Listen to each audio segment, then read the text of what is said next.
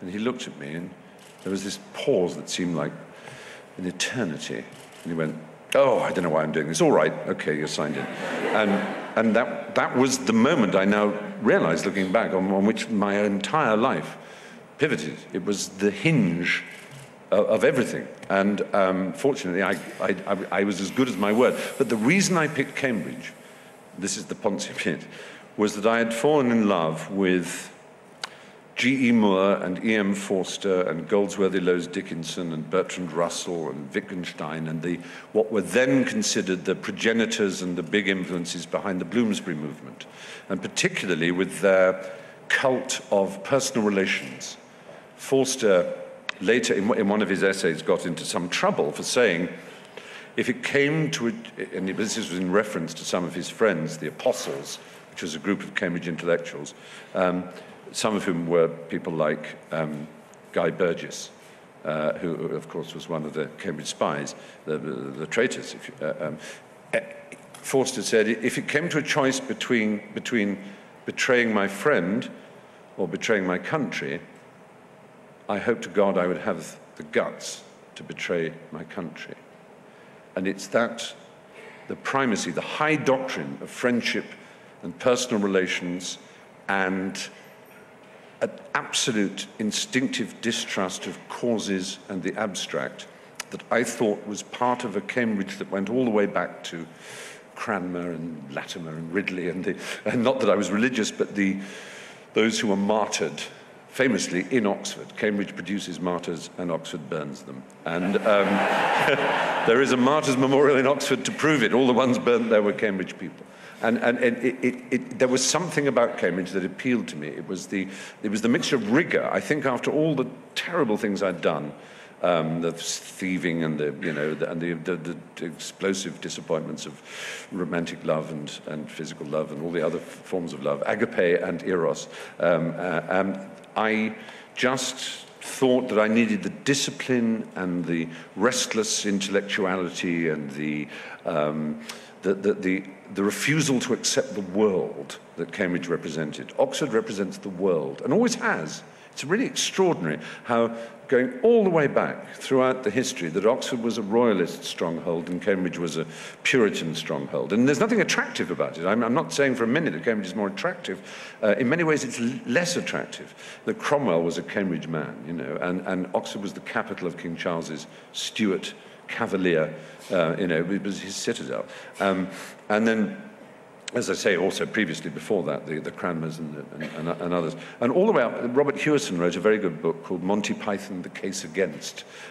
He wasn't presenting the case against it. He was merely recording the opposition to Python. And he writes a very good chapter about the tradition in Cambridge of long, lean, sarcastic Cambridge people, as opposed to short, dark, rather more friendly Oxford people. And you can see it in Beyond the Fringe. There's Peter Cook and Jonathan Miller, as opposed to Dudley Moore and Alan Bennett, who are lovely. How could you not love Alan Bennett? And how could you not love Cuddly Dudley? And how would you not be scared by Peter Cook and Jonathan Miller? And then in the Python era, the same thing. You've got the lovely Michael Palin and the lovely Terry Jones, and you've got the incredibly sarcastic Eric Idle, Graham Chapman, and John Cleese. And he says, the average Python meeting would be Terry Jones and Michael Palin saying, let's have some pantomime Princess Margarets. And John Cleese would go, why? And that tension, as it were, and actually you can even go further forward. You could say, well, Richard Curtis and Rowan Atkinson are a lot more lovable than that awful Hugh Laurie and Stephen Fry, for example. Darts. Darts. Oh, now you've got me going. Yeah. Yes, a couple of Mondays ago, an ambition of mine was fulfilled. I sat next to Sid Waddell, who is the voice of darts, that Geordie commentator.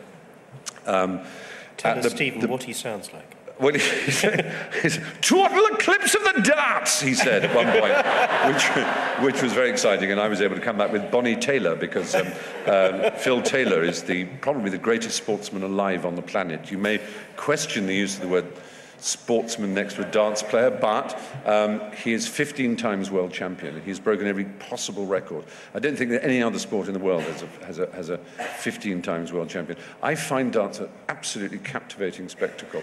And I think one of the things that's most captivating about it is this unspoken, or indeed sometimes quite baldly spoken fact that people think there is a massive disconnect between someone like me enjoying the gladiatorial arena of this extraordinary game, which is performed by rather tattooed working class people. And they therefore think either I'm being like some of those Regency bucks who used to beat up the watch and go, rah, rah, you know, how funny, let's watch some working class people beating each other to death. Or that I'm patronizing, or that I'm trying to be cool. But it's nothing to do with that. There is this unwritten British embarrassment about the fact that dance is it's a pub game, and it's a working class game, and it is a very male game, it has to be said. But and it's obviously not attractive to see large, overweight, sweaty men with tattoos, except for the fact that they are so good at their sport, and the scoring of dance is so exciting that you get fantastic games. And I was able, as I said at the time on live television, so I had to be careful, I'm like a pig in Chardonnay. And it was, that's how I felt. I know it's odd, but there you are. Martin Amis, after all, do you remember London Fields, one of his very best novels, if not his best, I think. It's a really a marvellous book. He writes about dance really well. Eros. Ian? Eros. Oh, Eros. Yeah. Oh, saw backwards by no accident. No, hang on.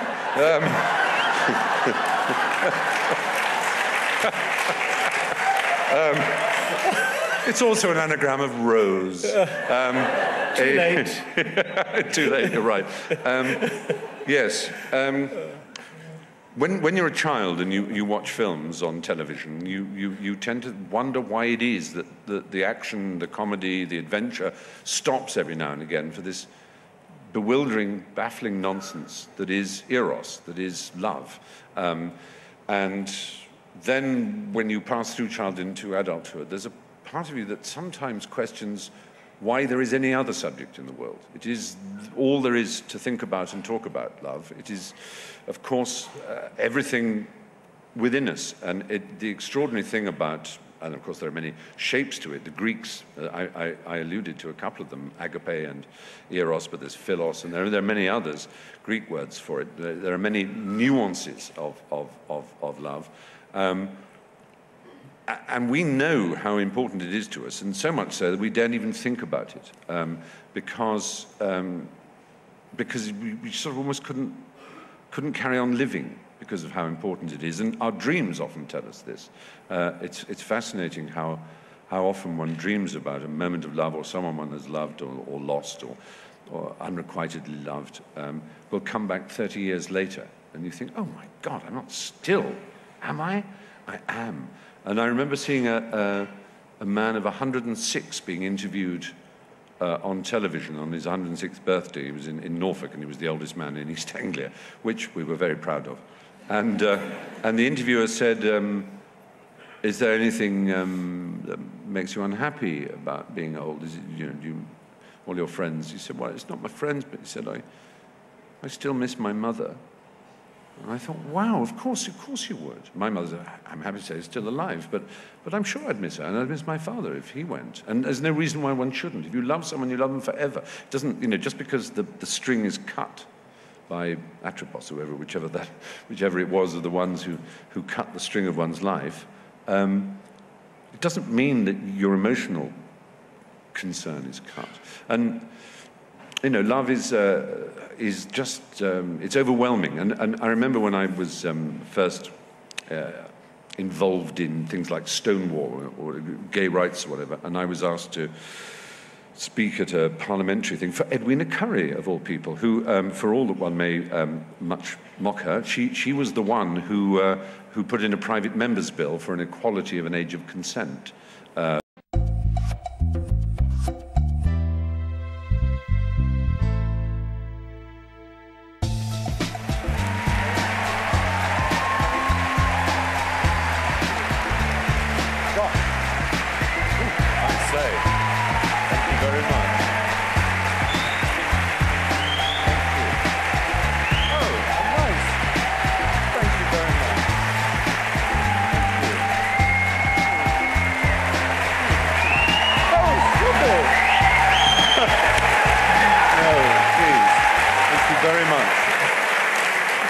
Stop. Oh, you have.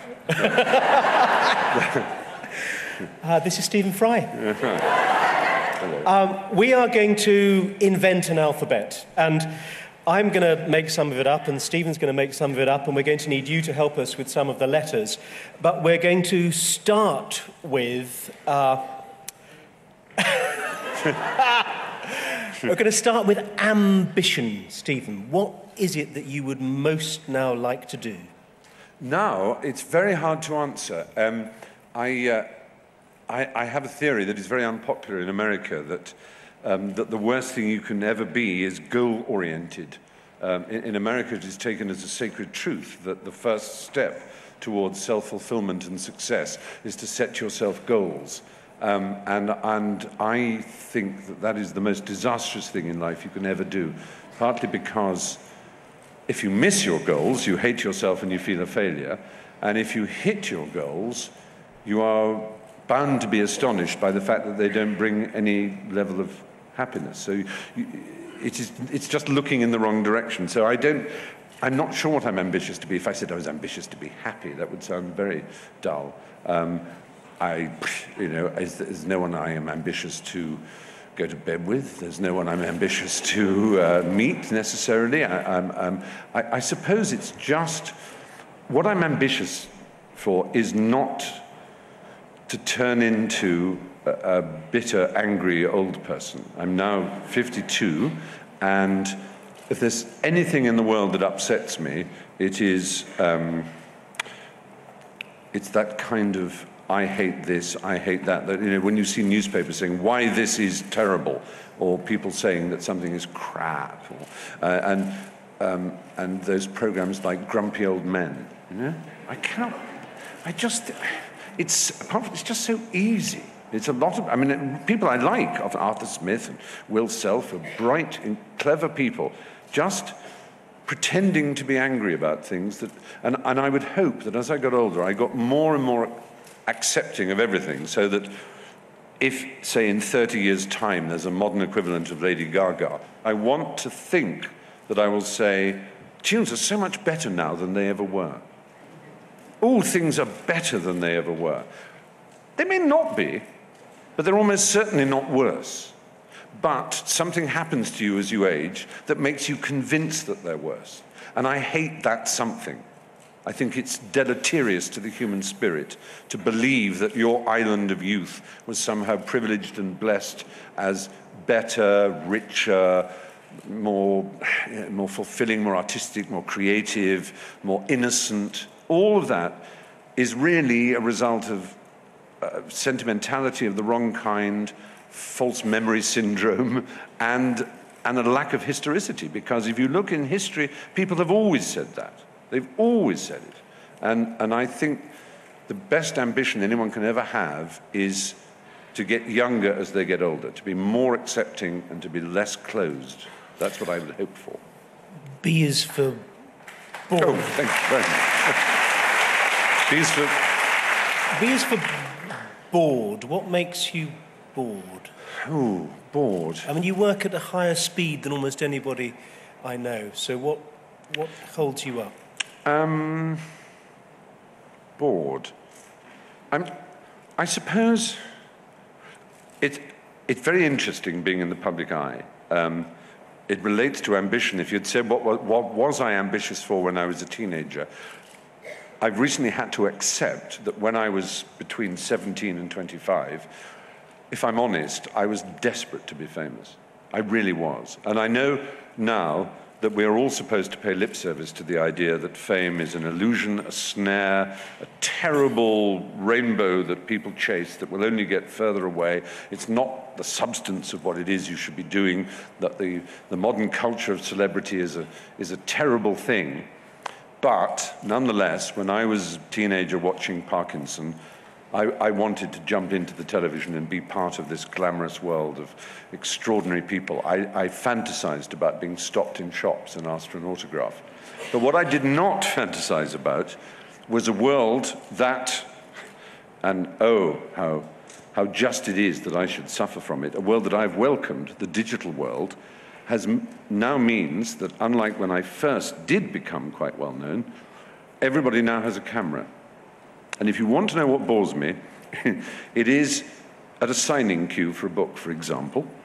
It used to be fun to be able to go and what's your name, where are you from, without sounding like the Prince of Wales, which is a challenge.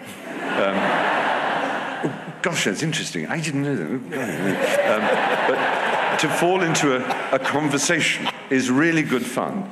But now that's impossible, because the moment someone arrives at the queue, they're looking at the person next to me and going, would it be all right if I had a photograph? And it's not only that they have a camera, whether it's in the form of a phone or a digital camera, it's, of course, they want to be in the picture.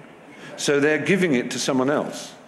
And that person is like someone who has never seen a reptile being given a chameleon.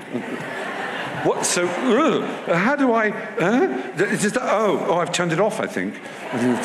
It's, if I could have back the hours in which I have gone, oh, get on with it, for sake, get on with it. If I had that back, I would be very happy. So that is when I am maximally bored, if maximally can be considered an adverb. Cambridge, what kind of transfer was that for you? It was a very extraordinary thing for me, and what I'm about to say will sound about as poncy as you could ever be, but being as this is a literary festival, maybe it's allowable.